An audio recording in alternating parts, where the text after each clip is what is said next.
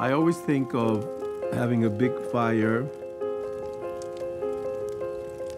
and putting around the fire people from all around the world, young, old, students, scientists, writers, artists.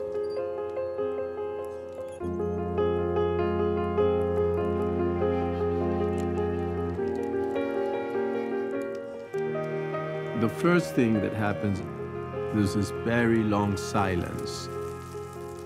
Fire is innate to us. It's been with us for thousands of years. It has been our protection, our food. The moment you see fire, you recognize something that is inside of you long before you were born.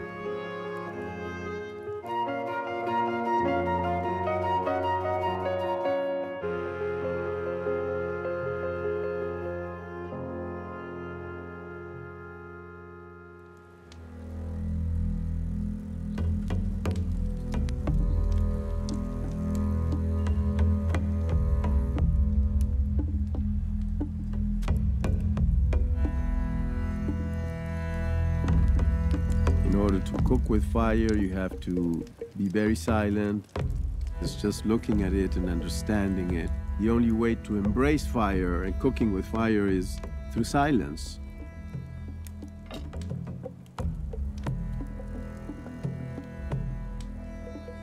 It's very fragile fire.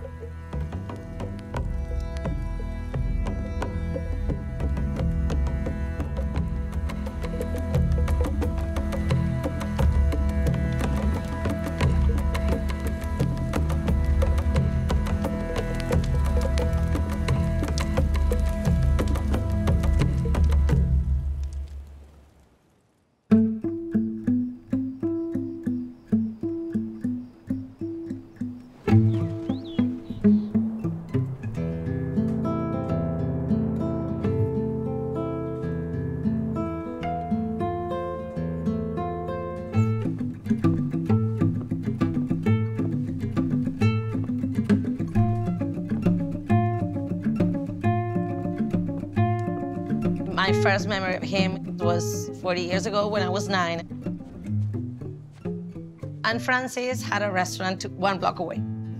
But it was like a fancy place. I remember the height of the tables because I was small, and I remember the height of the ceilings, and I remember that he was very tall and like a sort of a Prince Charming quality in him.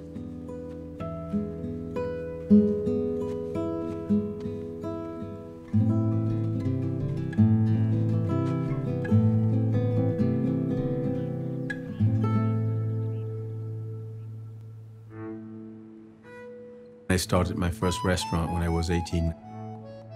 When I think about those days and the menus I did, they were very ambitious already. All things that didn't exist in our country. Things that I wanted to know what they were, but they were unavailable. That restaurant, it would open only in summer and in winter. So I did my first trip to Paris on my own. I realized that there was an incredible world in France of history, of culture, of roots. And then I thought, I have to move to Paris. And I stayed in France for a long time. I learned a lot from them. I was reproducing everything I had learned from the masters of French cooking.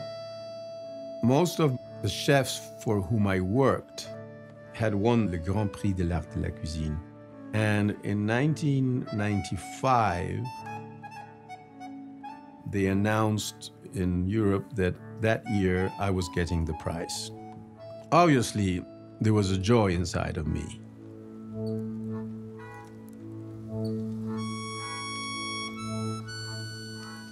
But at the same time, I remember I was very sad next morning. I didn't know why. So I remember I went to Barcelona for 2-3 days on my own, and I walked and I cried and I laughed. I realized that I didn't have my own voice. I was still singing a song of another musician. It wasn't mine.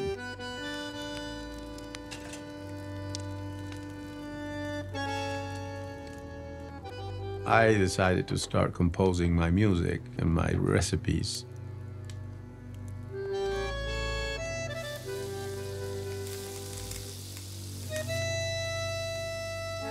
And I thought that the only thing I had to do was to kneel down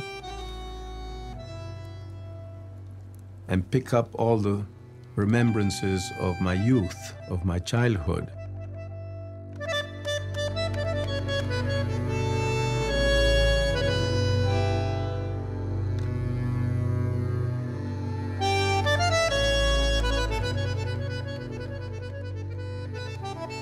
It was very strong inside of me. I had forgotten it completely.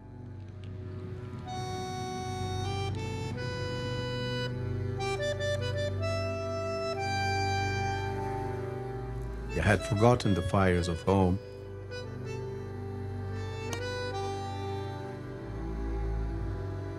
I had forgotten the fires in the mountains where we cooked, forgotten the fires in the lakes. I thought, well, I can't go all my life like this, being a French chef, being born in South America. So slowly, I went into that pot, which is the culture, the idiosyncrasy of Argentina in cooking.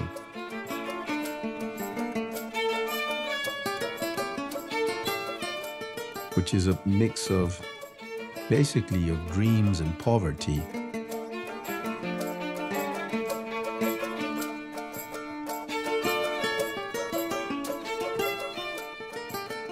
A lot of things were happening in the 90s. The beginning of a new Argentinian food and a new pride. We started being proud of our food and our traditions.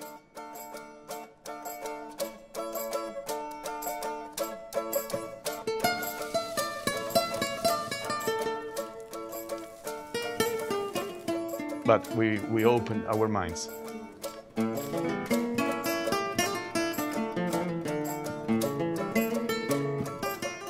But at some point, we started using fire. And that changed everything.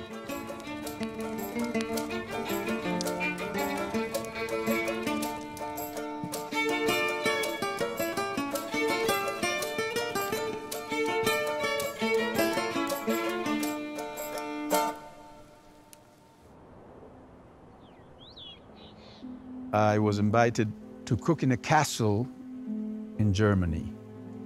And they said, you can do whatever you want. And I said, well, I will do a tribute to potatoes.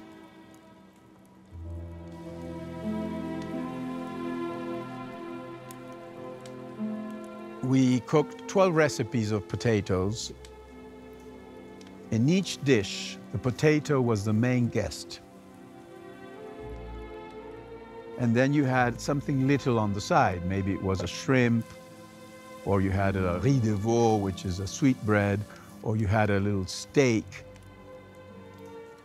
But the main thing was the potato. The maître d'hôtel of the restaurant said to me, sir, would you like to come and choose the linens and the silverware for the dinner? And I said, well, no, just put one beautiful white cloth. And in the middle of that long table, I put 400 kilos of dirty potatoes on the linen. So the dirt was there. The presence of the earth was there. The presence of South America, of the Andes.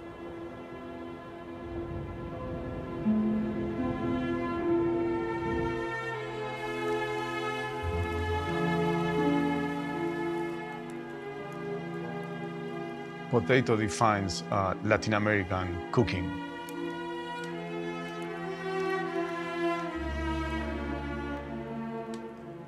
Argentinians eat potato every day. Come to my house, midday, smashed potatoes. And maybe at night you can have baked potatoes or fried potatoes. Everything has potato.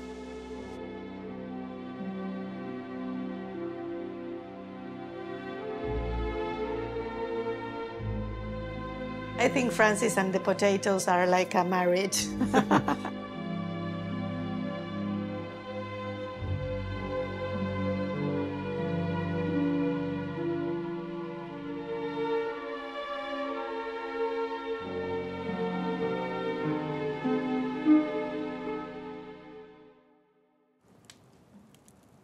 I remember once I cooked for Ronnie Wood, one of the Rolling Stones, in the beach in Uruguay.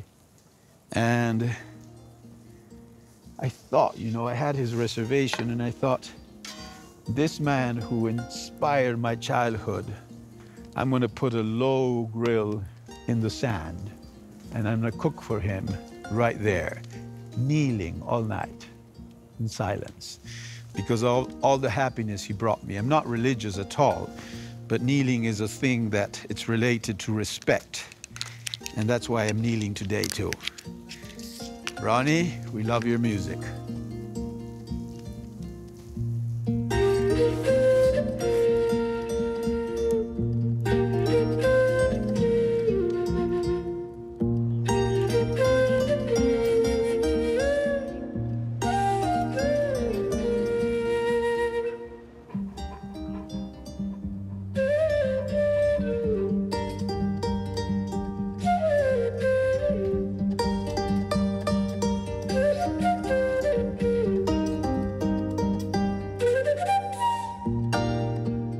Estas nevadas, ¿no? Me dan mucha alegría. Las nevadas así sequitas. Sí.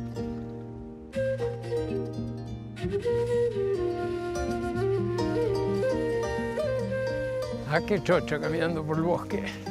Sí. Cómo han cambiado los viajes acá, ¿no? Porque ¿te acordás lo que eran los primeros viajes?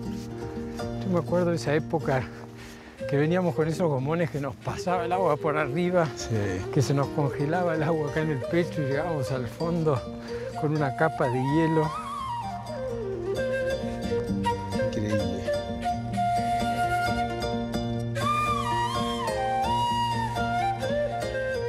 In 1987, we began building the first cabin in the island.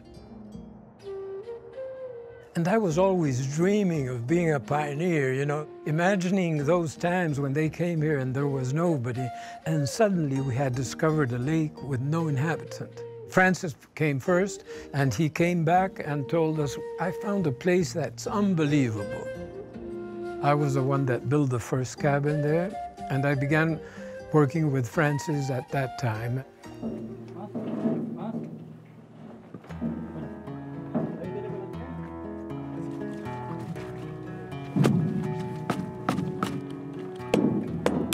One of the kids who works here in a very heavy storm, he dropped the barge on top of the rocks. So if we didn't take it out, it would have stayed there all summer. We really need it. I went into the kitchen and I said, well, why don't we try, and between all of us, to push it out. It's an incredible group of people, you know. They all work in this for years. We travel all around the world, cooking and doing things, and sometimes there's happiness and sometimes there's sadness and hard work. They're fast, they are involved, they're not shy about waiting to see who carries what, they just carry things. Everybody knows what they have to do. It's beautiful to see it. It makes me very proud to see the team working like that.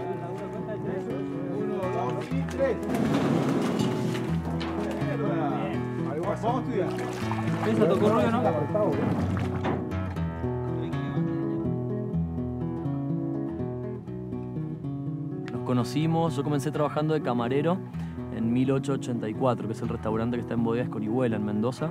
De a poquito terminé entrando a la cocina y descubriendo un poco el oficio. Van como unos 20 años con Francis. Francis ha sido un maestro en mi vida, ha sido una especie de gurú.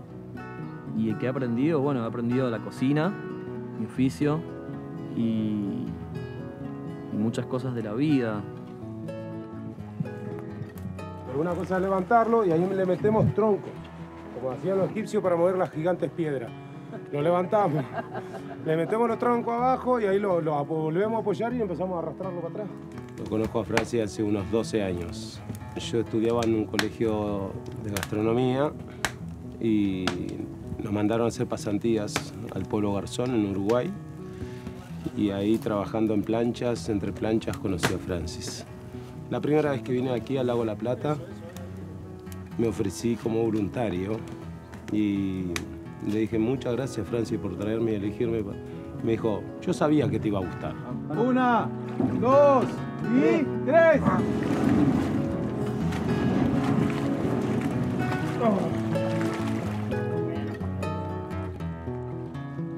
Yo vivo acá durante todo el año.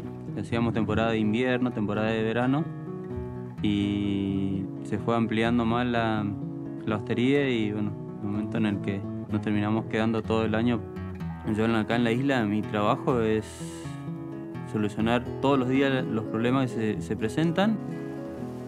Es una familia, aparte de trabajar en equipo, porque todos necesitamos de alguien. Y bueno, el compañerismo creo que es lo principal en ese trabajo de equipo.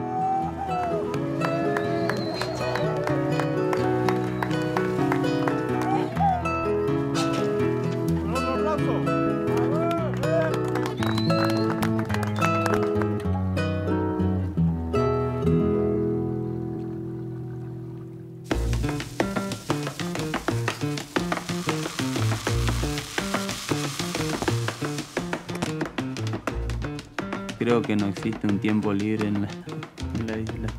Mi familia, bien, los nenes son chicos y que todavía es fácil. Mi mamá también trabaja, es parte del equipo. ¿Usted dice que nos van a salir ricas las empanadas o no? Riquísimas.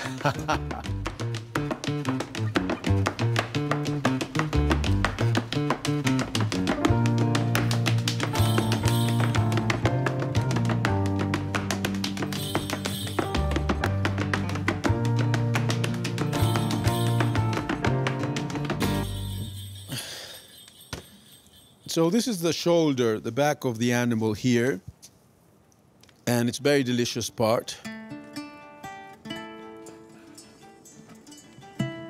Here we go. Okay. I think we will have to stop all this sort of farming of beasts that, you know, they're raised in antibiotics, anabolics, and whatnot. Like in a cage, they don't move, they just eat grains, and they're shot constantly so they don't get sick. That's very sad. So I think the future of meat is less meat, of more quality. We have the best grasslands in Las Pampas to make the most incredible beef. But we have to not be greedy and forget doing the horrible things we do to these animals.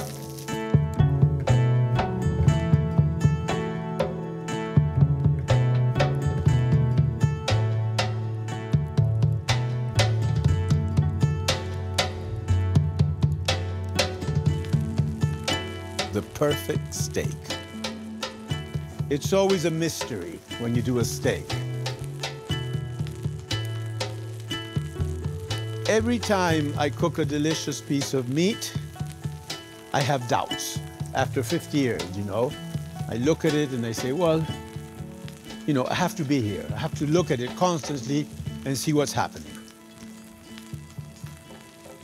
The meat label may be like the meat chef, but he's not the meat chef. He's the Argentinian chef, or the fire chef, or the outdoors chef.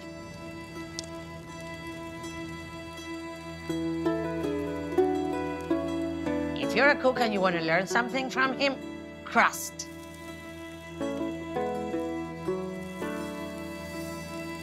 The crust that he gets with the chapas and the fire and the cast iron. Let's take all the philosophy and the deep learning from life that you may get from him. That relationship from heat iron transmission to food and evaporation and crust. It's really hard.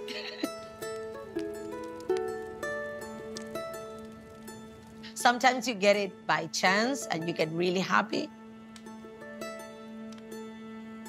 You're at home and you take some potatoes out of the oven and you find like 4 or 5 that are perfect. Well, he does that with every single potato, so that's kind of hard.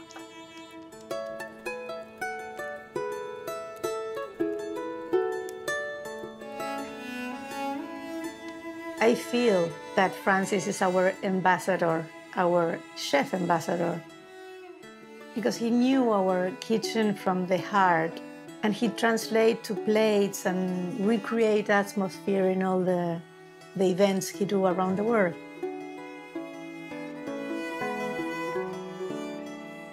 I think Francis is unique. He doesn't give a shit about the rest. I mean, he does what he wants to do, and he does it first, and he does it better.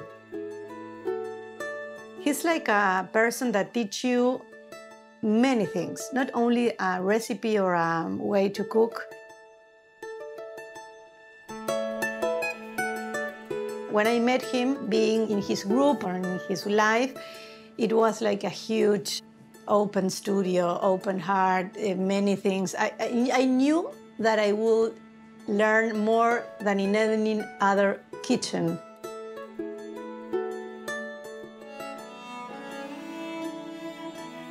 If I have to have a class with Francis, I will do it twice. One, I will see what he's doing. The second time, I will close my eyes and listen to him.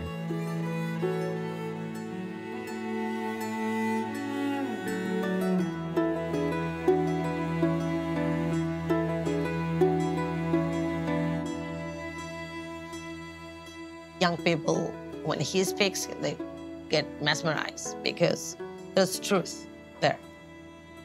For me, having Francis as a teacher, it was spiritual. The recipes, the techniques, all these things with the things hanging, it's amazing, it's unique, but when you listen to him, you are listening to a visionary. It doesn't matter he's a cook or he's a poet. So we're going to cook it for 4 hours like this. It's a craft of all the details of tying, learning about fires, and reading what's happening under this place.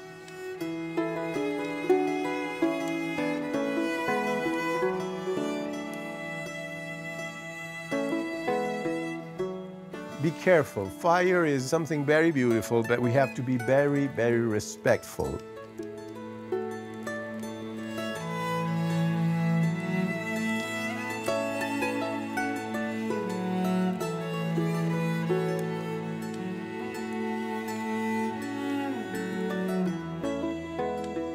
He's just a guy sitting on a rock with a dog and a fire, and you see that as the epitome of sophistication. And that's really hard to do, but he makes it so easy.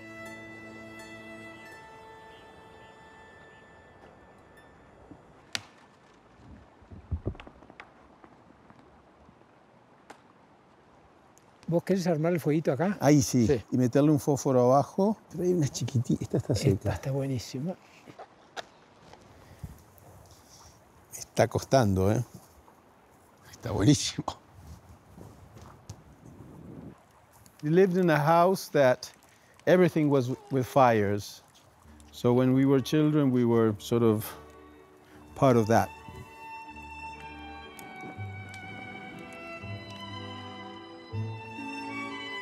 It's much better than being in an office. Tata, our grandmother, was really good in transforming leftovers, remember? I agree She with never that. threw anything, and all the leftovers, she did another meal. And you never knew, you couldn't find out what she had used because it looked like a new meal, but they were all leftovers. Yeah. After lunch, Tata, our grandmother, would sit by the fire with a book right in front of the chimney reading. Yeah. And she fell asleep with the book on her hands. Yeah. And the book would just fall on her and she would sleep a siesta right by the fire there. I remember that. You remember the lady who cooked? She was quite Yes. good. I remember her tortillas. Yes, you do. Yeah, they were unbelievable, and I always remember them, and I always tried to make something similar, and I never could until I saw you yesterday cooking the tortilla here. And I remember our grandfather, Papa, that he came with a gun. He killed the snake. A snake, yeah, with a gun. He I was didn't quite know. crazy, Yeah, Papa, no? yeah. But he always had the gun in his table, Gun and chocolate. gun and chocolate. Yeah. And he went to I think he went to the casino He too. went to the casino because he loved to go to Monte Carlo, and he would get to Paris and rent a convertible car Yeah, he was and very put nice. his necktie and drive all the way to Monte Carlo. Our grandfather was quite a character. He had a big house by the river, and he had a very mysterious room, you remember? Yeah.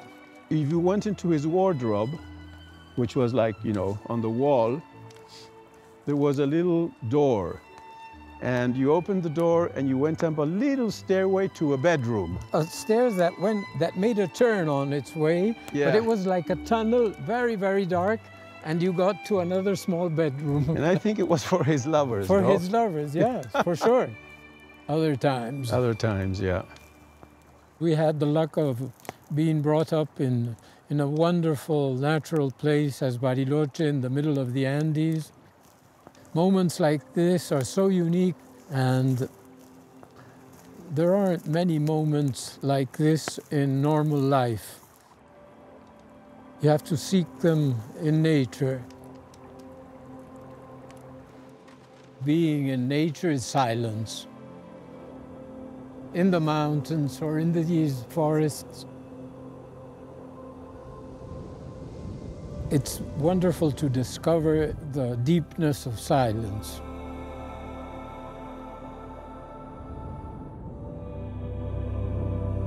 We shared this experience with the mountains, with the forest, with the Andean nature. And I think that's something very, very strong in each of us and that unites us.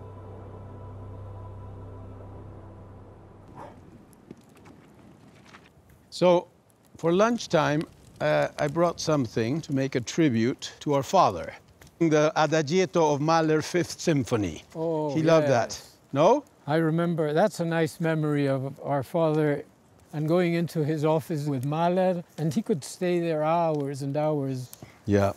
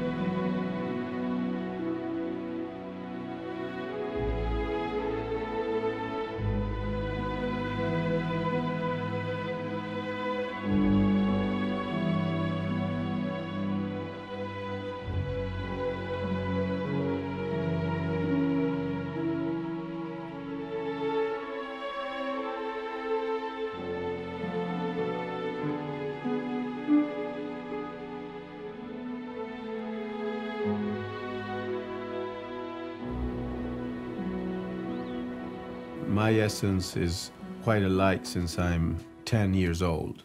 I realized then that, you know, that I was an individual and that many people around me had dreams for my own life. And I think that they wanted good things for me, but not what I wanted. I think the big change came with music. The only thing we had in Patagonia when I was a kid was a radio. Suddenly there was this beautiful revolution of the flower children, singers and bands, and that was something very, very strong inside of me. It just caught me, you know?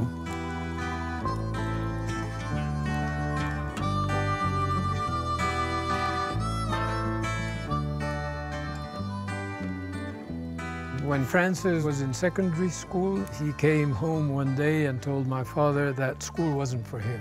That it was completely boring and that he wasn't going to go on, that he wanted to go to California to sing. And that's what he did. He left school and went to sing in California. Francis was a rebel since a young boy. The strength that Francis had was they couldn't do anything to stop him, so it was better for him to do what he really wanted. And I think that that was a very clever thing of my father at that time.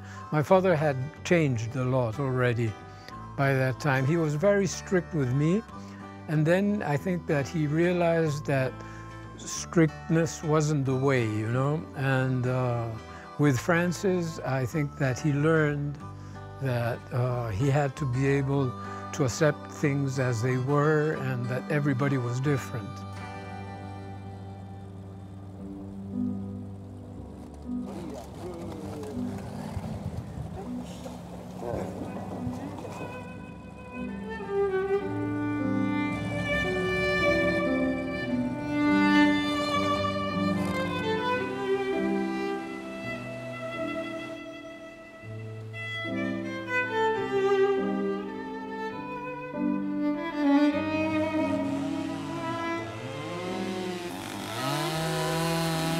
Los eventos con Francis, él puede hacer una carne 8, 9, 10 horas colgada.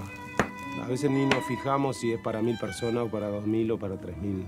Y estás toda la noche cocinando con fuego, humo, y si es de día, con el sol, si es verano te va a castigar. Alguno que otro se me ha desmayado y lo he sacado de ahí adentro de los fuegos.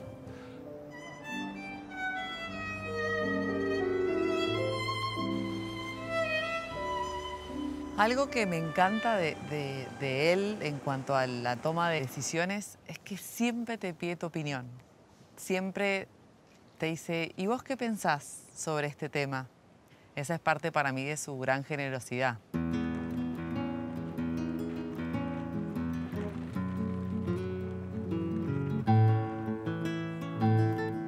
Yo admiro mucho su creatividad. Es muy creativo, como él crea en todo, o sea, no solamente una receta, crea mesas hermosas, crea casas, crea equipos de trabajo, crea momentos, es como un gran creador.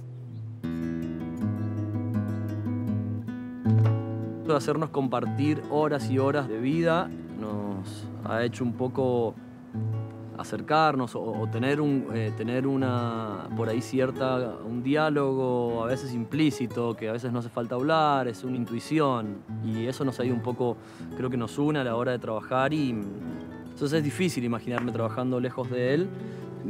Y además porque el estilo de trabajo que llevo con él no es fácil y casi que me animo a decir prácticamente imposible encontrarlo en otro lugar.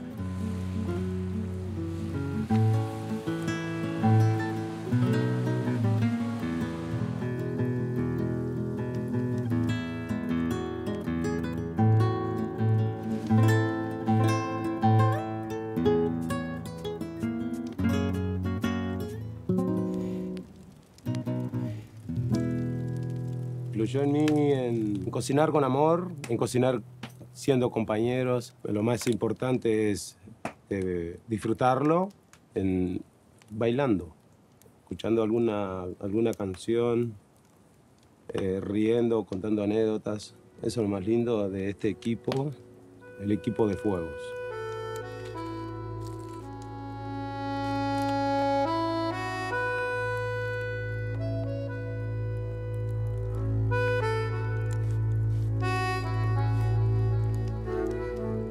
Ya hace 11 años que estoy trabajando con Francis, así que he decidido ir a probar a otro lado con mi familia, dejar un poco la Argentina. Lo hablé con Francis, me súper apoyó, obviamente.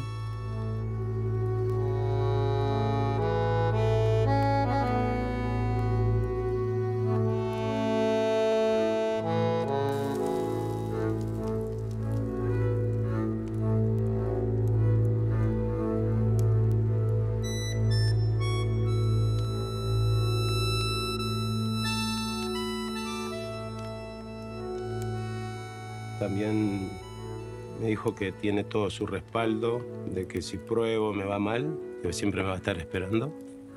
Y bueno.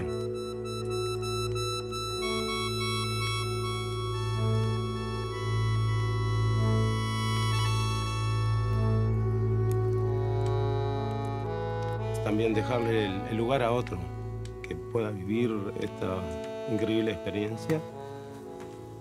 Y bueno, siempre me dijo, no te preocupes que nos vamos a encontrar en algún lugar, en algún evento, entre fuegos, para volver a cocinar juntos. Eso fue muy lindo. Me dijo, obviamente dejo mis hermanos cocineros, dejo como una familia aquí en los fuegos. Pero por allá sé que siempre me van a recordar cuando hagan el domo, se quemen hasta las patas cuando yo no estoy.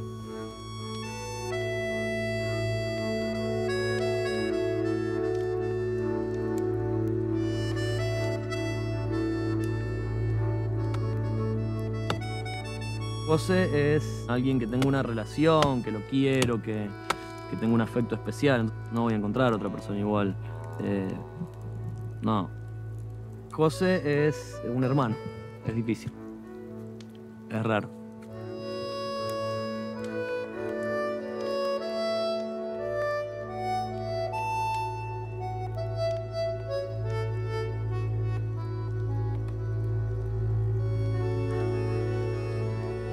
Y lo voy a extrañar. Eso, mucho. Ah.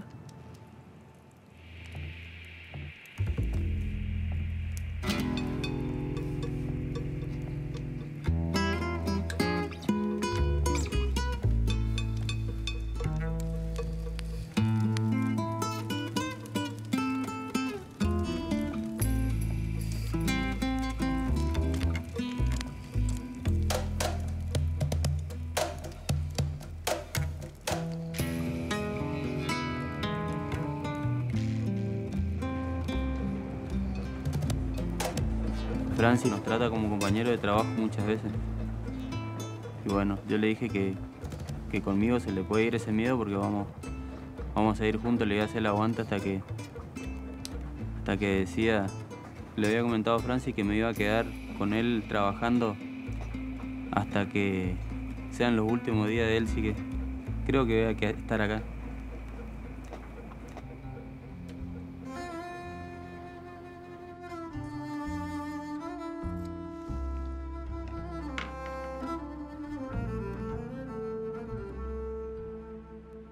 I believe that sewing, it's a bit like cooking. You know, when you're doing something with your hands, you're concentrated on it. But at the same time, your mind is free to think. But it thinks in a different way when you're sewing or when you're cutting or when you're cooking. It's not that you're completely devoted to it, but there are two things happening. Your hands are doing something, and your mind comes and goes between thoughts. Sewing carries the pace of living. Each stitch makes you think of the beauty of patience, the beauty of equality, of things that can be sewn together. When you grow up, everything hurts you. When I was young, I had these pair of jeans that they had hundreds of patches over the years. And I loved them so much until they sort of rot. And I used lots of colors and different textiles to patch them. And they were like a language of my life. I felt that the patches were a bit like all the things that hurted me, and I had to patch them with flowers. And so it was a way of expressing myself in my silence.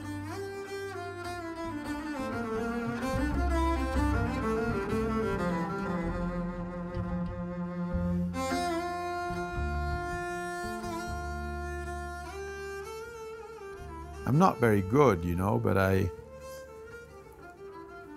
can do some things. I do hats for my children. I fix all their clothes when they need it.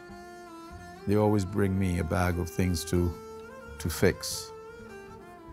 Or when we travel together around the world with them, they always bring things. In the hotels, we sit down and I sew and they talk and we listen to music.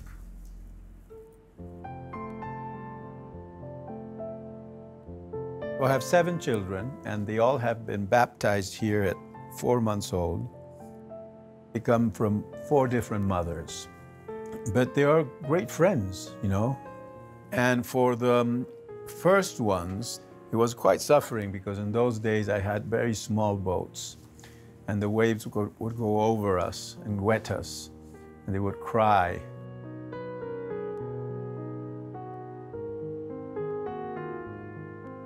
They all love the island because it's nice to be together. You know, when they're home, always the first morning, when they wake up, I wait till the last moment to make the toast so they're hot, the egg, and I serve them these œufs à la coque, like in Paris. And the second day I do them again, and the third day they start with their celery juice in the morning, and they want me to drink it, and I try to drink it, but I don't like it.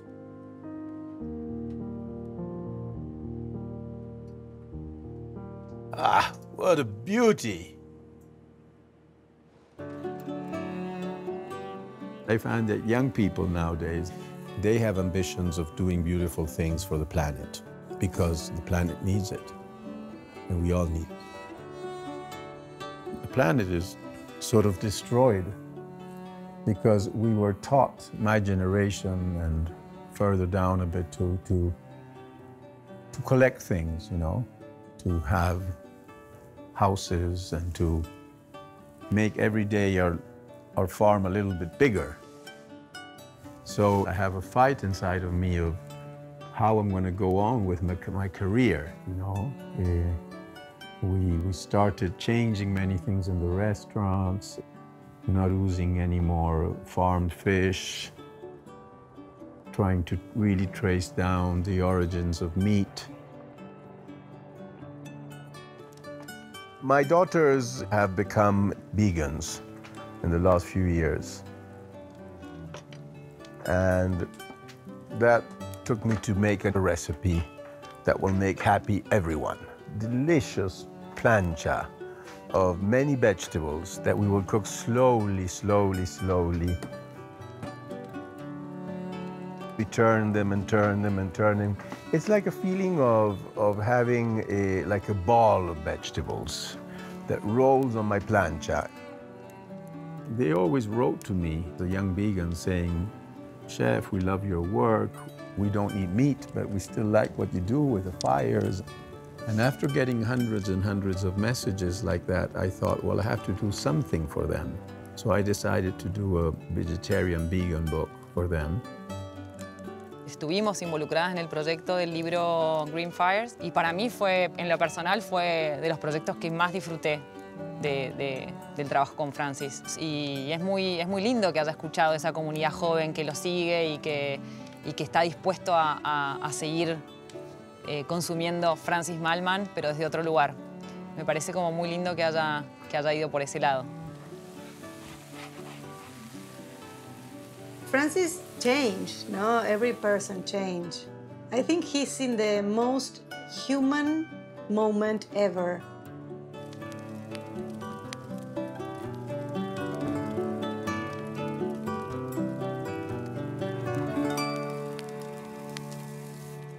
From Francis, I learned not to be afraid of changes. He was very criticized when he started doing this, but now everybody's doing it.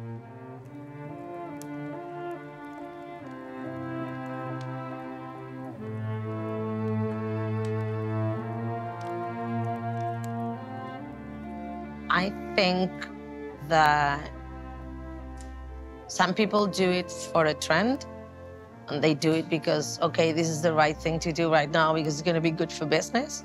and it's going to be good for my PR. And I think he does that because he actually looking for something there. Todos los cocineros están haciendo un giro porque es como es que el mundo sustentable va hacia eso. El tema es el tiempo. Me parece bastante disruptivo para él, siendo el rey del fuego y del asado, quizás. Tener un libro vegetariano-vegano me parece un gran paso.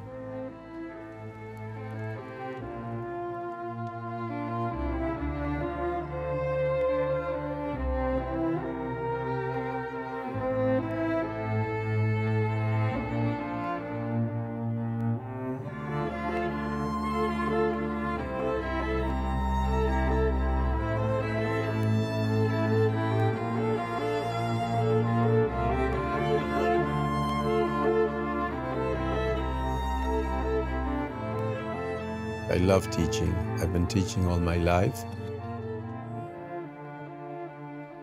I'm more into a more introspective part of my life now.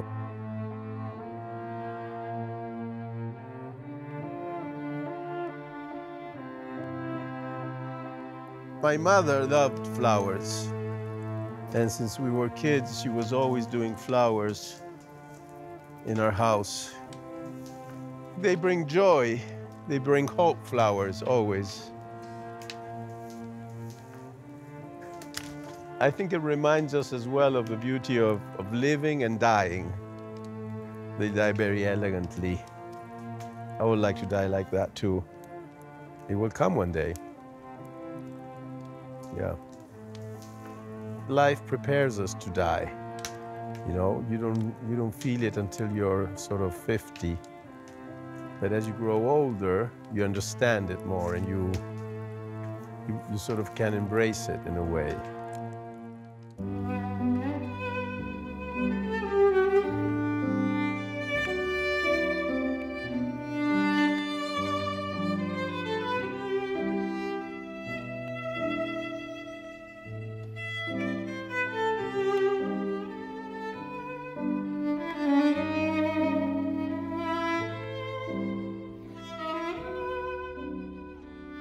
Creo que no es solamente un jefe, ¿no?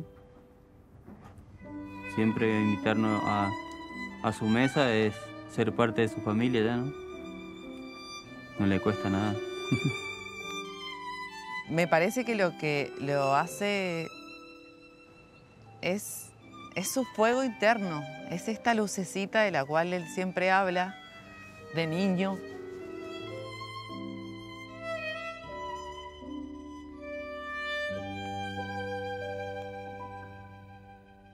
Es una persona muy conectada con él mismo y con el universo, entonces viene de ahí un poco, ¿no? Cuando uno está alineado con lo que vino a hacer a este mundo, las cosas fluyen y la energía está disponible.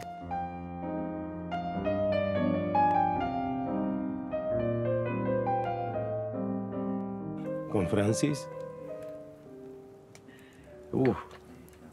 me llevó mucho amor, muchas anécdotas, muchas experiencias,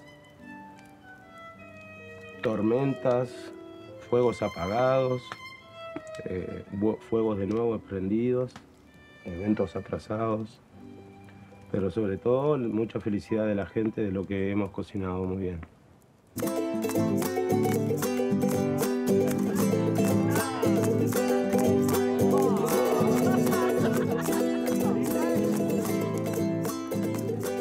Francis changed the course of Argentinian food. You have to give and to receive. He's receiving. La cocina le está devolviendo todo lo que él dio.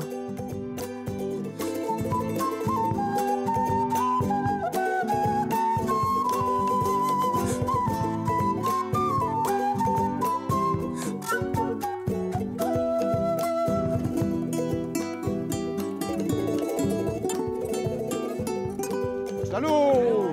¡Salud! ¡Salud! ¡Salud! ¡Salud todos! ¡Salud!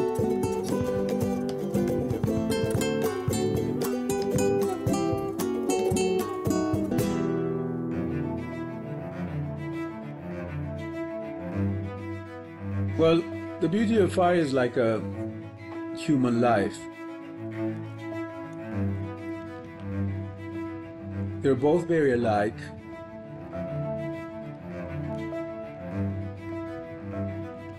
It goes up and down, it's happy, it's sad, it goes off.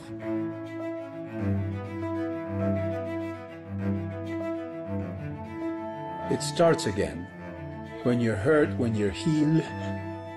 And fire is exactly the same. It's such a symbol for humans.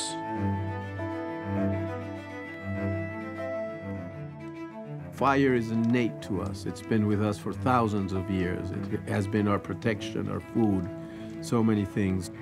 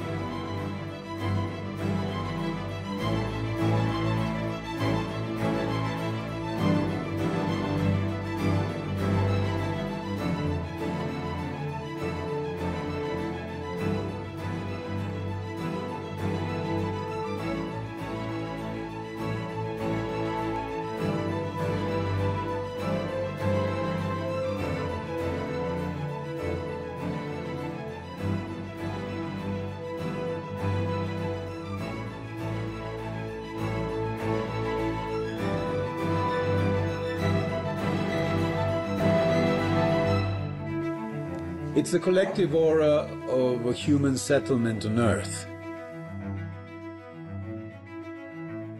Fire, it can be a hymn of silence.